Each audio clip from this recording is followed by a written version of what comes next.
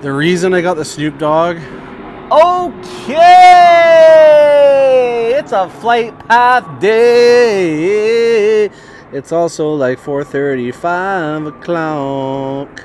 It's Black Hoody, I'm back cooking these goodies. Look at these views from cooking these foods. Yeah.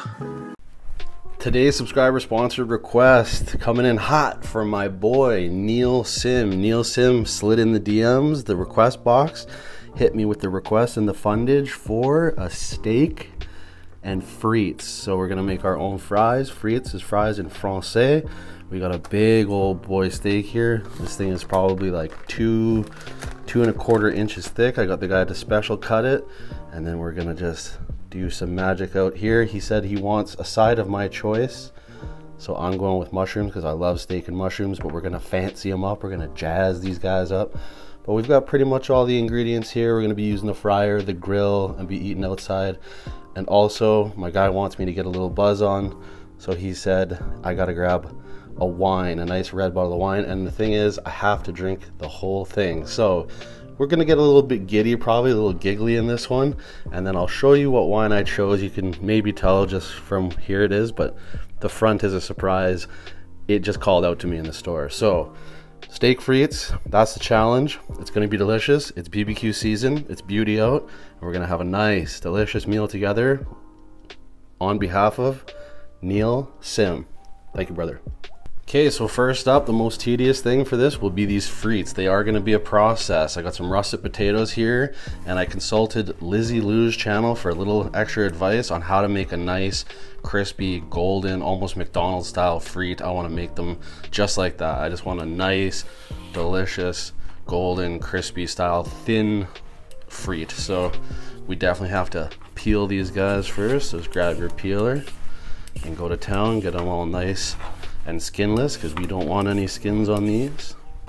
Okay, beautifully peeled, nice and rinsed. We're gonna go ahead and get these running through the mandolin. Right around there is good for me.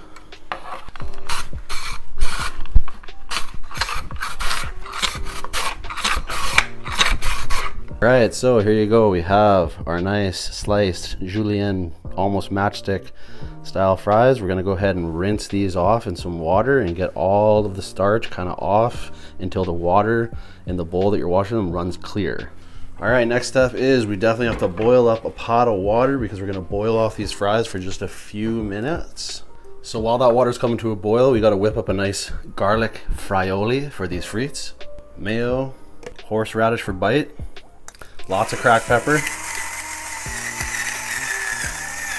We got a little bit of salt and a bit of fresh chopped parsley.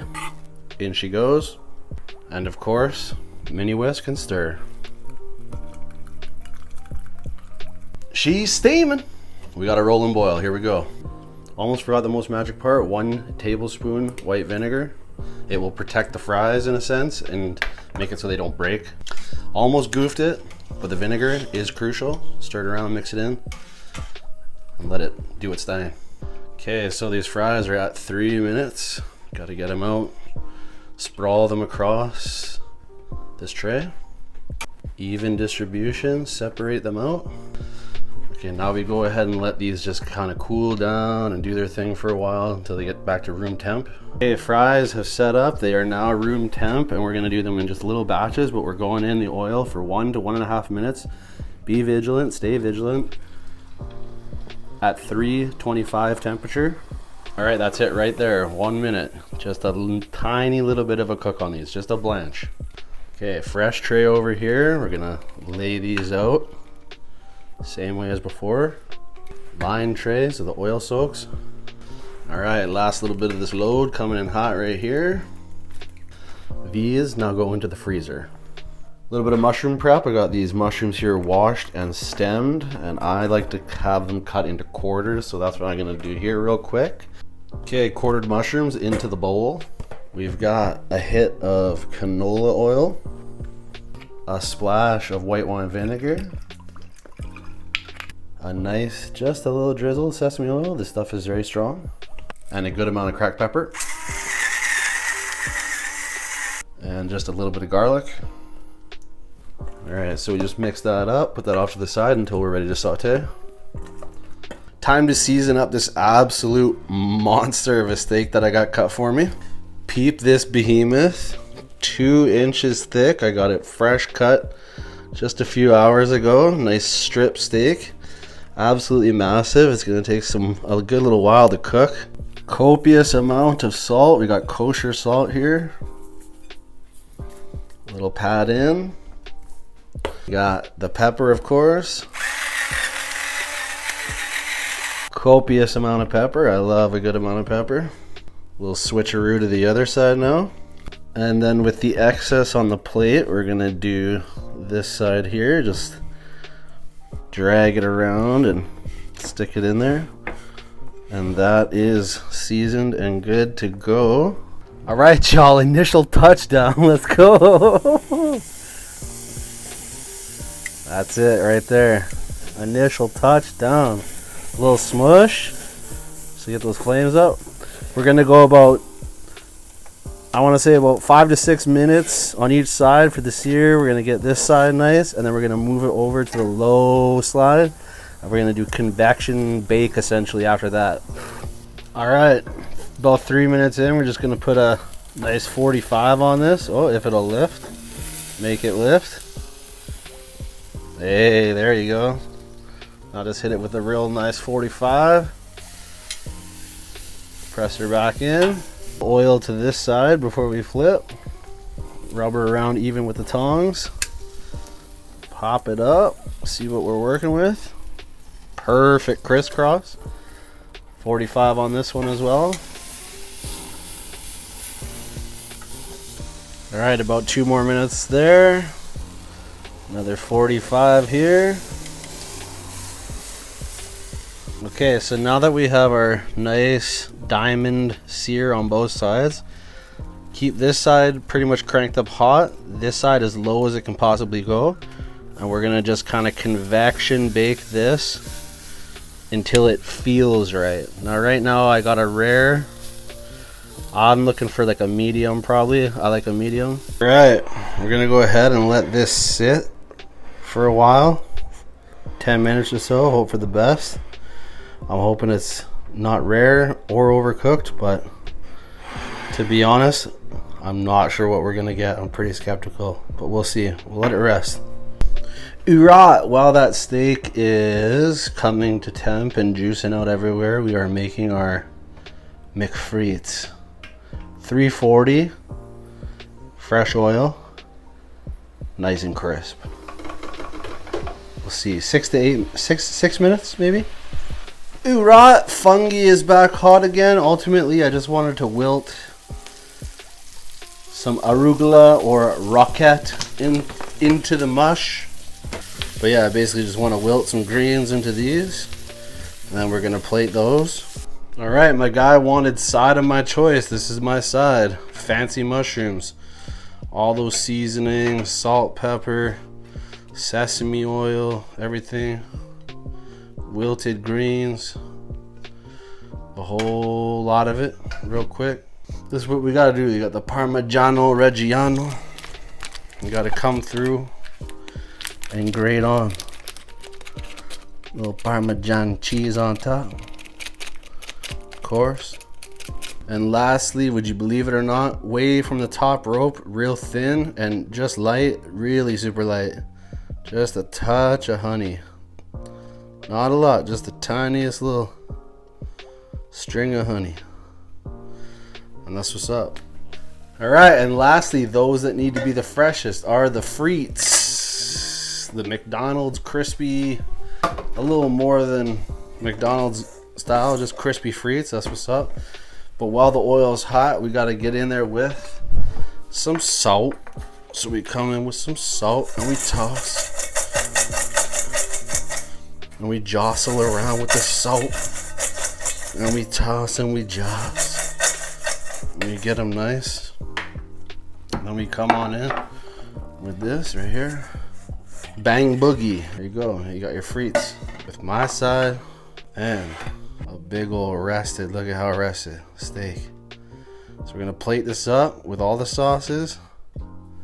Get into the last couple glasses of these wines. And go outside and have a nice, delicious scorching hot meal.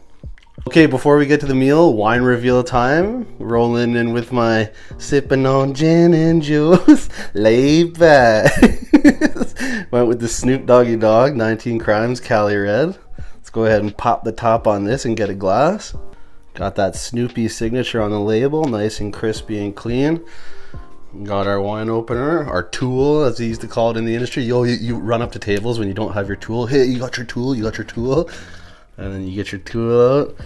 And I always opened it illegally. I haven't opened a bottle of wine in a long ass time, but this is not smooth at all. But I always opened it like illegally from the very tippy top. I didn't like going from underneath. I like going right from this little cap here. Because you just do that, and then you pop this tiny little piece like that, which is perfect. So a little tip, you can just kind of like lean the cork here and then lean it in, and you pretty much get center every time.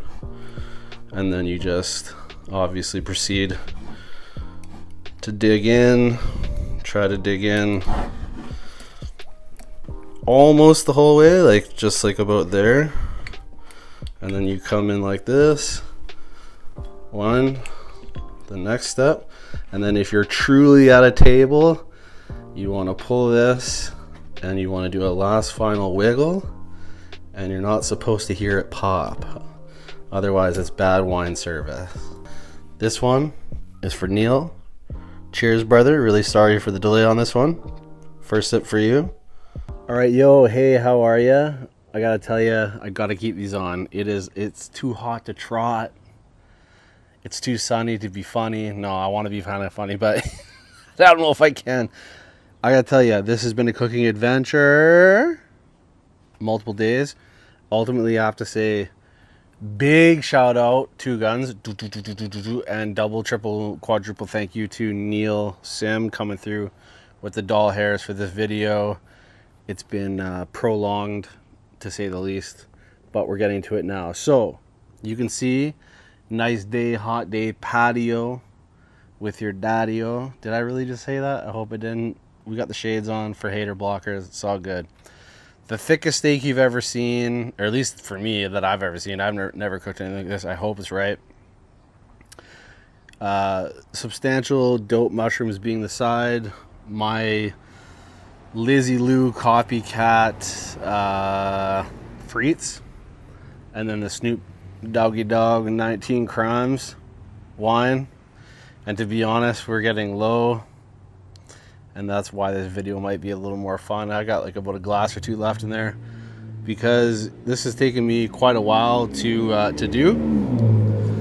throw together, to put together. I got mad sauce on the side. I might be a little mad saucy as well. I'm keeping shades on due to many reasons, mainly weather. But let's get into this. So I guess first things first is let's pour wine. The reason I got the Snoop Dogg, okay, it's a flight path day. It's also like 4:30, 5 o'clock. And we're kind of buzzed up from cooking and drinking and wines, but that's okay and that's fine. What I'm really trying to say is this. Is that cheers to you, cheers to Neil, cheers to the sim and the simulation, you know what I mean?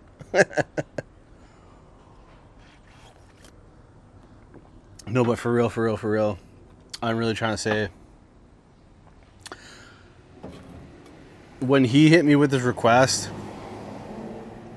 I immediately knew everything else that was going to happen. I already knew all this, but I didn't know the wine, because I'm not really like a wine guy.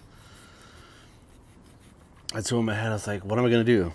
And then I walked in the liquor store, and the first wine that I saw basically in like the first aisle was Snoop Dogg was wine. I was like, it just fits. Like, it fits my personality. It fits everything.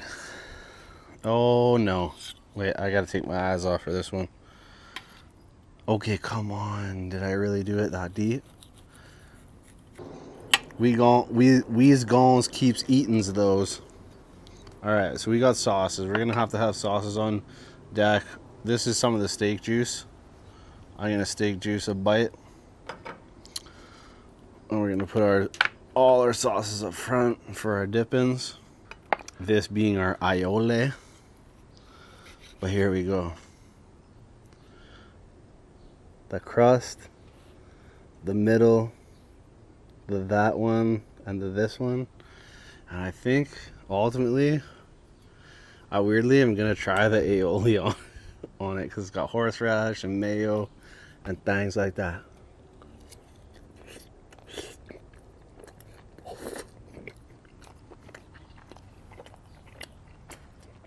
Mmm. Mmm. It's so good. Okay, all right. Double check, triple check. I'm not gonna lie to you guys.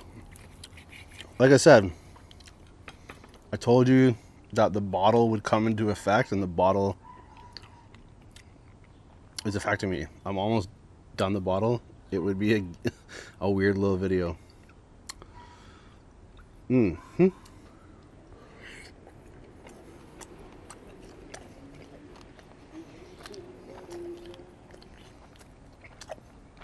Mm.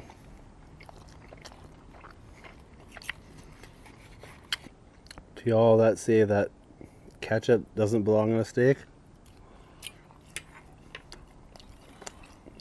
it's kind of like saying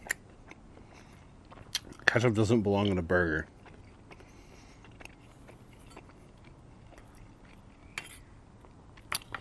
It does. I hate the hobby, snobby, hidey-tidy attitude of that, because it's like steak is beef and beef is burger and burger is a bunch of things that has ketchup. I've never understood the whole hoity-toity mentality of no ketchup on your steak. It makes no sense. Okay, right here. These are my oh my god, my high-end shrooms. And this is what I'll say. My man's left me open to any side I want, and I just, for me, shrooms and steak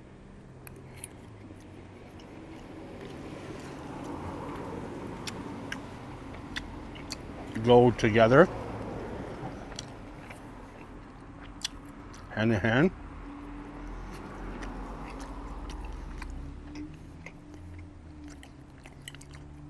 But when you fancy them shits up,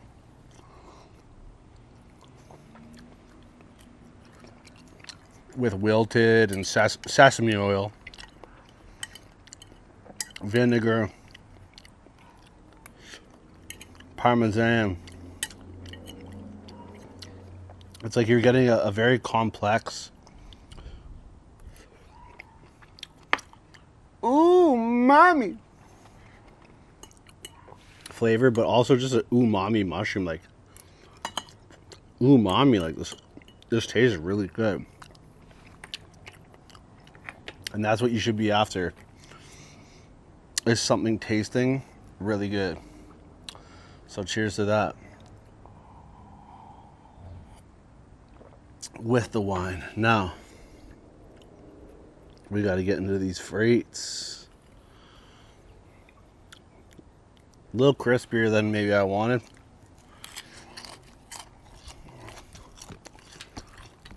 That said though, let's put them in this.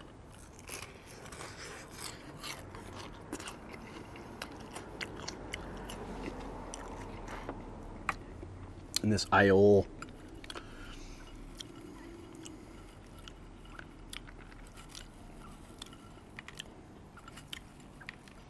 I think they're ultimately pretty banging though. Like, look, come on.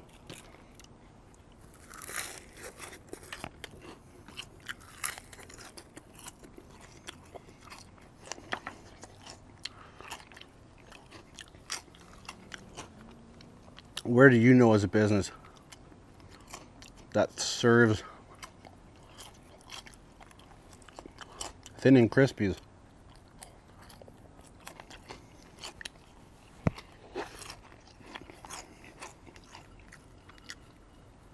like this on some matchstick shit. I'll say this though, they could have used a minute or two left.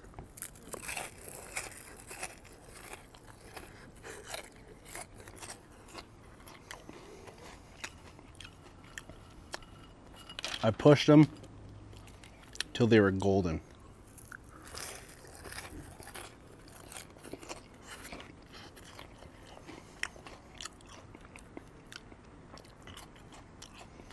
Just bombarded by flies.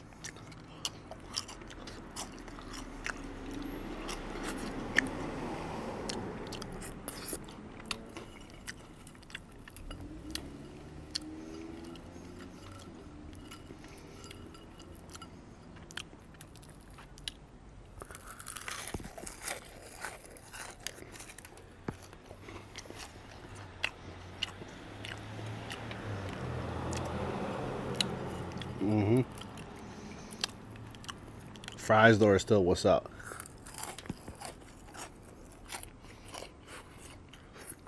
They're amazing.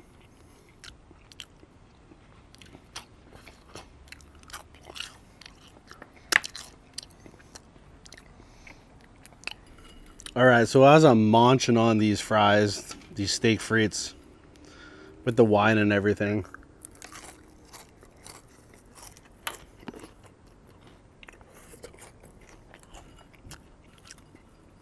I gotta tell y'all that this reminds me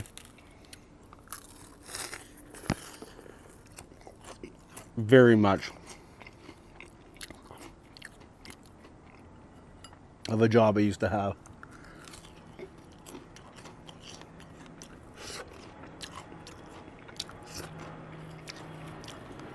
One of the best jobs I ever had.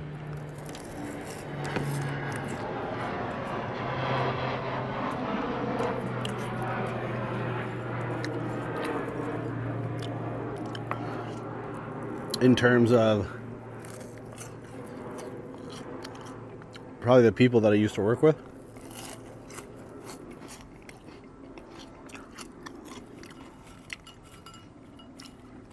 But I used to serve place I've talked about on this channel before, actually where I met my most recent ex. Right, the last person I dated. Y'all know her from the Chan Chan. But regardless of that and anything, working there, we did sell a steak frites as a dish.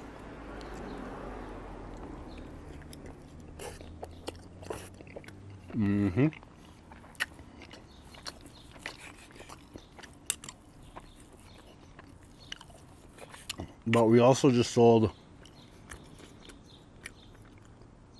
a basket of frites.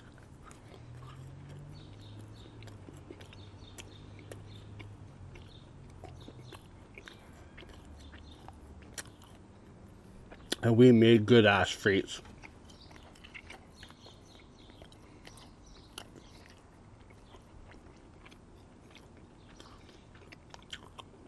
More so to that, we made better sauce.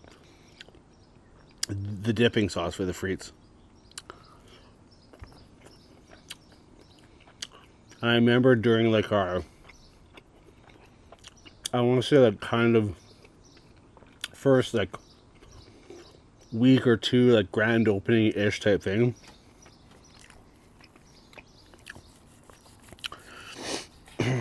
We had people come in obviously, and I had a deuce, and a deuce is like, usually in server life you have like a 4 top, a 8 top, a 10 top, or a deuce. So it's like, that just indicates how many people at your table.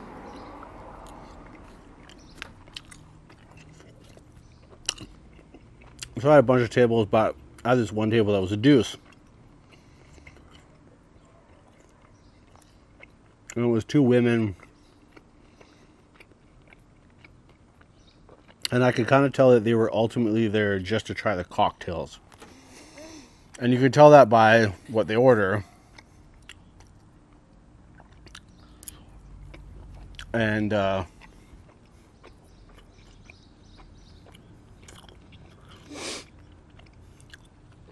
they ordered cocktails, and then we're gonna have a little bite.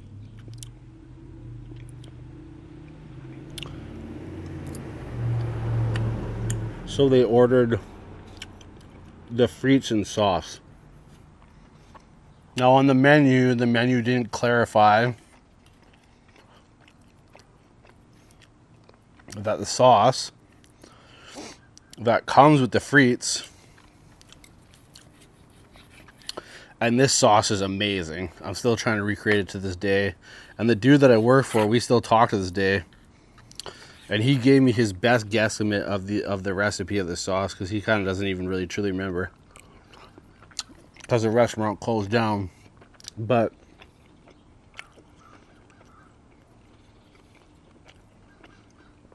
the sauce itself contains cooked, like very cooked, thoroughly cooked bacon.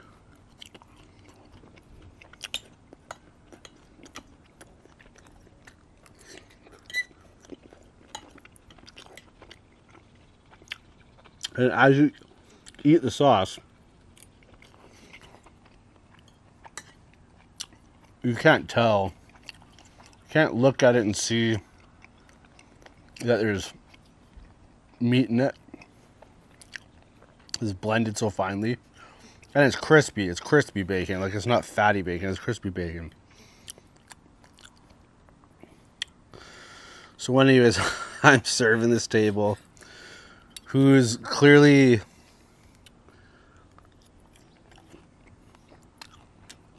coming in on some new, like, scoping the situation out, like, gonna write about it type situation, because it's a brand new restaurant. I could just tell that they were, like, writers or whatever, right?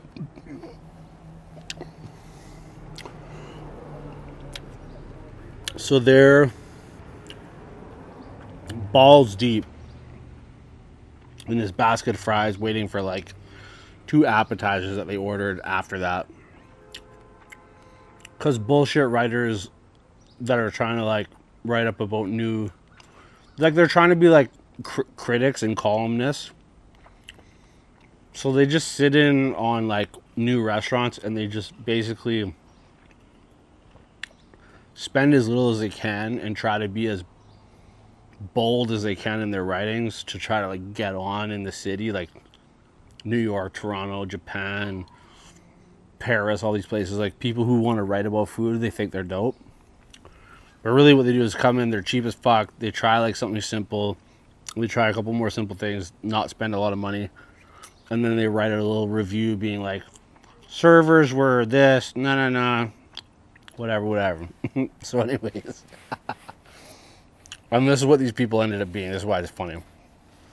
So these 2 girls, and to my surprise, these, like, young critics are like, yo, these fries are great, but this sauce is amazing. And I go to her, I go, yeah, I know, it's so good, I'm addicted. And I go, it's because it has bacon in it. And as she's shoving, like, watch this. She's got frites like this, and it's like she's dipping it like this. It's like literally that much sauce. I go, it's because it has bacon in it. And she goes, And she goes, what? And I go, yeah, there's bacon in the sauce. Like, really cooked bacon. And she goes,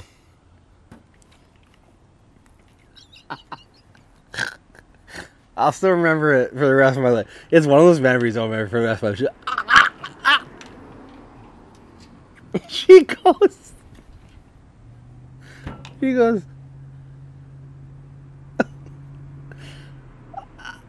I'm vegan. I just look at her and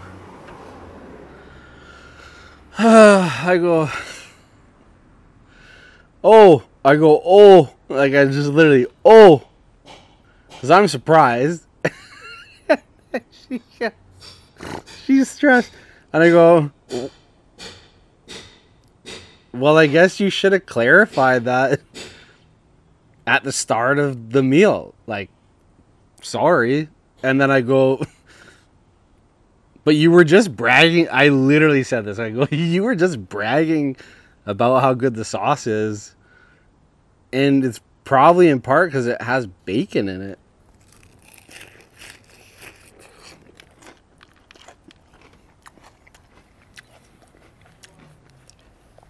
And I just kept moving. I didn't give a shit. Simply for the fact that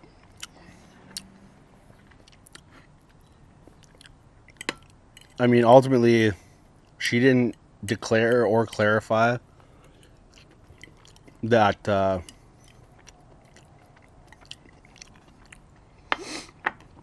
she was vegan.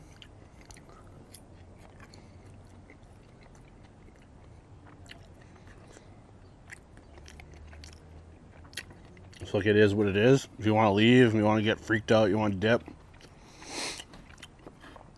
that's cool.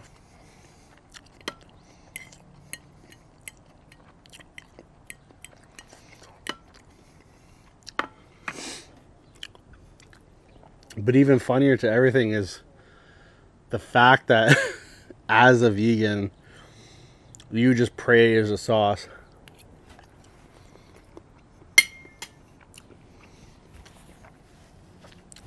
I mean, it's a mayo-based sauce, so it's... There's eggs anyways, so I don't even know how she was claiming vegan, but she was just pissed at bacon, I'll say that. Because that's one thing I did realize in Toronto as I lived there. There was all these, like, vegans, but it's like, they would sometimes let mayonnaise, like an aioli, they'd let it slide. Like, well, it's just like, especially if they got, like, this much in a ramekin, they'd be like, well, it's like a 32th, a 32nd of an egg yolk kind of white beaten into an aioli. Like, you're like, well, that's still not vegan though. Like, it just, the contradiction has always been hilarious. But anyways, I don't think I'll ever not remember that, just because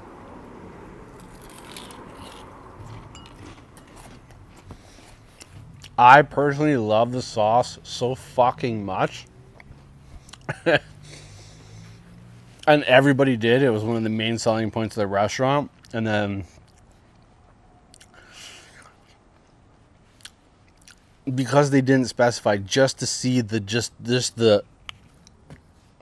the dismay on her face when I was like, there's bacon in that. And she was like, and I was like, probably why you like it so much. Like, that's probably the deciding factor of why it's so good, right? Like, we all know that sauces are good and things are good.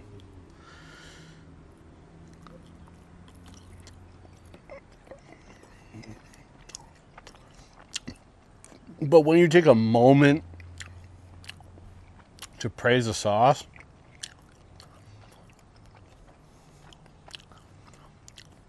and how often have you heard of like crispy bacon being in a sauce? Like, very rarely do you hear about bacon being a sauce.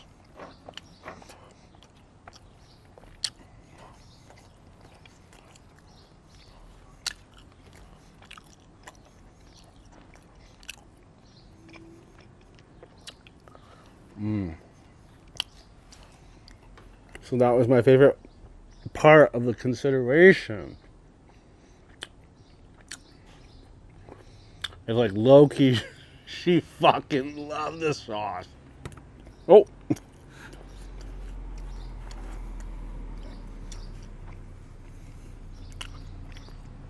Mid-key didn't know the full constitution of the sauce.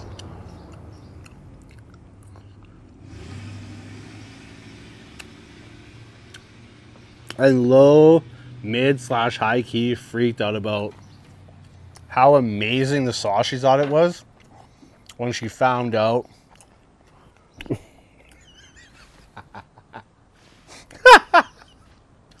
that there was pigs in it.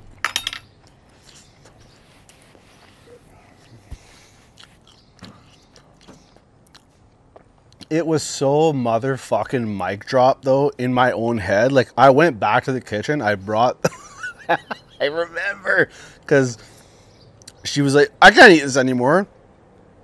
And I was she goes, I can't eat this anymore.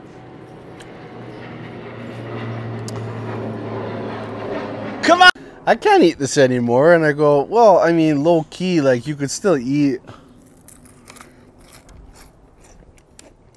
the fry, like you could definitely still eat this anymore, just with normal sauce. But she was so taken back.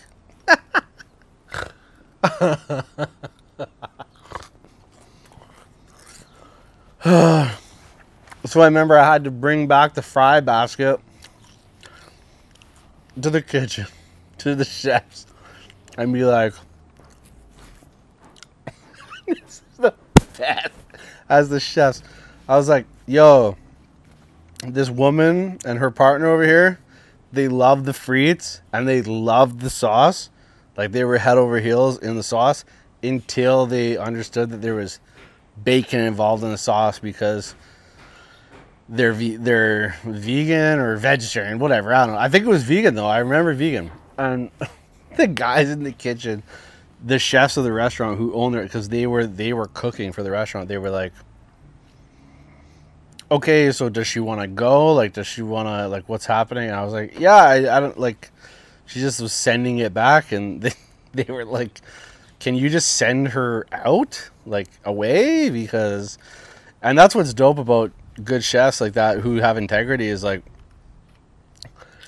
it was a Canadiana restaurant. They were serving, oysters and bone marrow and actually horse meat. They were serving horse tartare, so raw horse tartare. But I just respected their integrity to be like, get her out of here. She's not for here. We don't need her here. We don't want her review. She's impartial. She's not a thing. Like, she doesn't exist, like, in our market. Like, she's not supposed to be here. She doesn't respect meat. She doesn't respect both sides of the spectrum.